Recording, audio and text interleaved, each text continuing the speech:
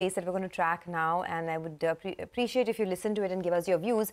eClerx's is the company we're talking to, posted a good set of earnings. The constant currency revenue growth was strong at 4.6% sequentially and nearly 22% versus last year. The margins of the company have also expanded, and it's a decent run. In the last 1 month, the stock is up 10%. eClerx's also upped its guidance going forward. We have Nadadhur Srinivasan, who's the CFO of the company, who joins in now. Mr. Srinivasan, good morning.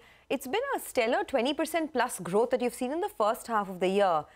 Just trying to understand whether the second half will be slower given the furloughs that are typical in Q3. And there's also perhaps some slower decision making because of the challenging macro environment. Do you think it would be tough to maintain this 20% growth? Good morning, Sonia, and thank you for having me on the call. Sure. So we are an IT company, so furloughs don't matter as much to us. But having said that, the second part of your question does make a lot of sense. So we do see macro uncertainties, and it's kind of going to be difficult to maintain this level of growth for the next, consistently for the next 3 to 4 quarters. Hi, Mr. Srinivasan. Good morning. If there are macro uncertainties and you'll have to tone down this sort of pace that you're growing at, then what should be the realistic number? If you could give us a broad range. And also, I wanted to quiz you about your margin guidance. As per going by what y'all are saying, you'll upped it by close to 200 basis points. How much of that is currency related? Our margin guidance for EBITDA has always been in the 28 to 32% range. And in Q1, we came at the lower end of the range, and that's typically because of the increments which happen in April. And in Q2, we have come to the midpoint of the range. And I think even in Q3 and Q4, we believe that this range for the full year should be possible. There's a little bit of depreciation effect in that, because we get in Q1 about 15 crores of revaluation income, 18 crores in Q2. So there is that. But however, even if the rupee were to remain flat for the next 2 quarters, I don't see an issue in maintaining or meeting these margin numbers. Okay, Mr. Srinivasan, good morning. Sorry, on growth, did you put out a number, if you can? You said H2 will, it's tough to grow, understandable, at that same pace, but where will you end at in FY23 on revenues? So we think middle teens should be possible.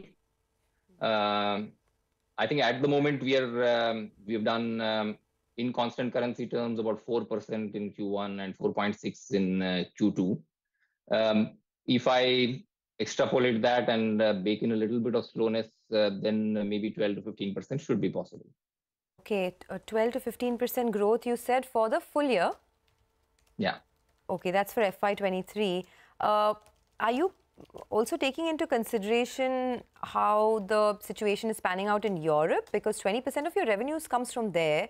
It has not only been very challenging there, there's a massive energy crisis that has played out.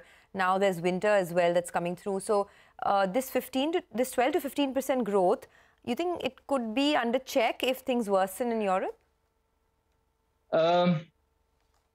Well, firstly, the guidance that we have given is on constant currency. So hopefully there's no exchange rate impact on that. Secondly, the client mix that we have in Europe are a mix of luxury goods suppliers who have seen not much of slowdown. And there is a little bit of, we do work for industrial and high tech where there is definitely a slowdown. So all things considered, even if we bake in the 20% of revenues that come from Europe, I think mid-teen growth should be possible. Okay, all right. Mr. Srinivasan, the other point is, you have constantly been paying out close to 70% of your profits. I think you have a stated guidance that you'll pay out 50% of the profits you'll make. What's preventing you from going ahead and upping this guidance? So I guess there are only 2 needs for us in terms of capital allocation. One is to either pay it back to investors in terms of dividends or buybacks, and the latter is our preferred way of returning cash. And the second is to use it for inorganic purposes. And if we don't have any inorganic requirements near term, then we are happy to pay out that cash to shareholders, because we believe that they will have their opportunity costs are far higher than ours. And any return that we could make will be far lower than what our investors could get out of it. So that is one. And in the measurement period that we took, which is the last 5 years, FY18 to FY22, we had one acquisition. So I guess it's about so in that period, the cash return was 70%. But having said that, had there been more acquisitions, maybe the payout would have been lower. Therefore, we are guiding for about 50%. But in certain measurements period, it could be higher. In certain, it could be a little lower than that. Mr. Srinivasan, you know, eClerx's has emerged from a rough sort of time, right? Even pre-COVID, growth rates were 0.5%, 1% in that range. And then COVID struck. Now things are improving. Do you think the sort of business model has hit a sweet spot? It's kind of stabilized. You just give us some sort of guidance in terms of how you think about it, because for the full year, you have already put a number which is 12 to 15% top line growth. But in terms of the business model and where things are headed from here, slightly longer out, are you in the right place?